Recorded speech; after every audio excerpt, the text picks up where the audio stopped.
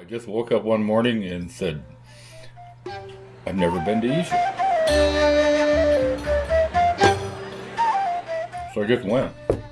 I booked that flight almost 3 months in advance, and I got it really, really cheap. It was $900 from Wenatchee to Cairo and return. There was 15 people on the plane, and they were all journalists except me.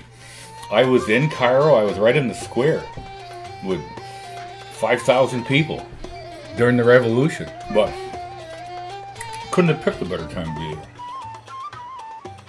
How much of the protest did you see while you were there? All of it. My hotel was right there. It was only about a half a block off the square. It was like right in the middle of the whole thing. It was pretty cool. Yeah, there was some little stuff going on.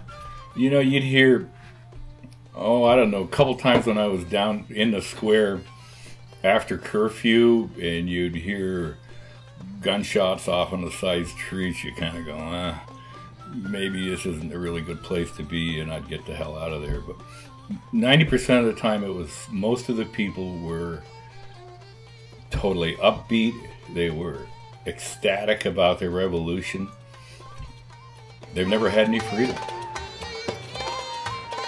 But I thought it was a fascinating time to be there because, in a lot of ways, it was like the birth of a nation. I mean, these guys. I didn't talk to one person in Egypt, and I talked to everybody I could who spoke English, that had a negative feeling about the revolution. Everybody was really, really positive about it. I mean, my whole concept of traveling is pretty much that there's a lot more good in the world than there is bad. I mean, if you look at it the other way around, you probably won't have a good time, especially going to places like that. That's my take on it.